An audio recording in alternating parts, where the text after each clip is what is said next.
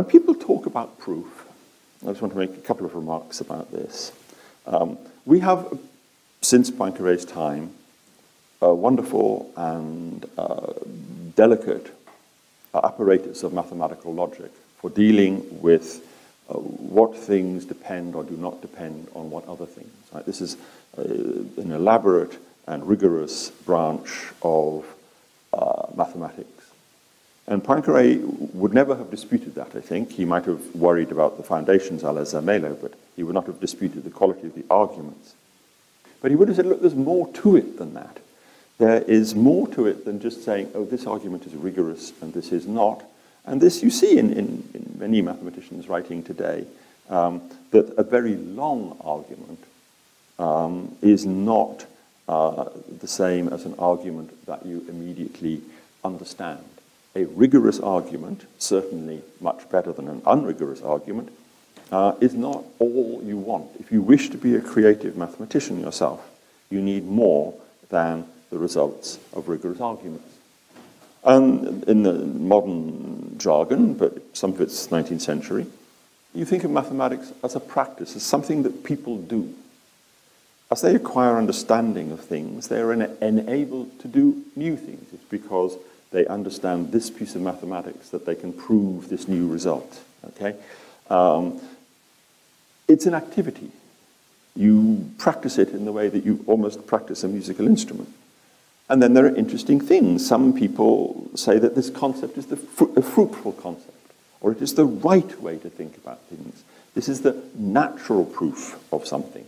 Hilbert, for example, would from time to time insist that there were unified methods for tackling certain problems, and one should not stray beyond the bounds of the kind of core idea and bring in techniques that lay in another domain of mathematics. And this is not a doctrine. I mean, the first calling to a mathematician is to solve the problem, but it can be the case that some mathematicians say, but can we solve that problem in a different way, a more appropriate way, a way that is more consonant with what we believed before or might be more productive in future? Poincaré's view, then, is that what you want is the overview, the ability to see how the details fit in and how they can be then used. So this is something that he insisted on a lot. And of course, he emphasized very much the role of intuition in all of this. And that includes, of course, the psychological feeling that you're onto something. So I'm moving now to my concluding remarks. We have a tension, if you like, creative tension is the cliche, between the rigorous side of mathematics and the enabling side of mathematics that Poincaré has tried to put across. And I think, actually, in a novel, to a novel extent, that not every mathematician at least goes into print saying, look, we need to find the right way to think about these problems. Okay? So I thought I would just summarize a few of the things that I found with Poincaré that connect with the l'âme du fait. A proof for in mathematics for Poincaré is something that enables you to do something else. Right? I once saw a definition of a proof in a logic text that there was the definition of a theorem was it was the last line of a proof. And that may be very nice for logicians. But I don't think it's what Poincaré would have accepted, or most working mathematicians. A good theorem, I think, is something that enables you to do something new. You can take that theorem somewhere else. That's Poincaré's idea.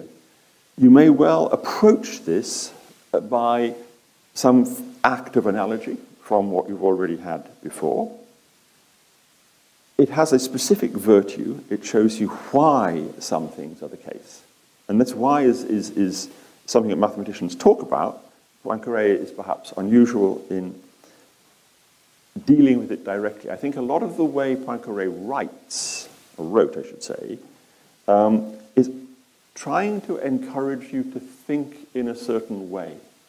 He is not only interested in the results. He's interested in getting you to think about a domain of problems in a particular way. I thought very clear in the previous talk that Poincaré has to set up a way of thinking about problems involving three-dimensional manifolds. And he has to do a significant piece of work, or you will remain persuaded that somebody should do it, but not persuaded that he did. So, of course, he delivers that. So he's trying to get you to organize your thoughts in a way that is productive for you. In physics, he's completely aware that the subject is subject to change. Physical ideas are coming and going, they're in conflict with each other. It's true today as it was then. And he asks you to think not about the physical objects, but of the experimental results, the mathematical theory that supports them, and to be a little reluctant to commit yourself to objects.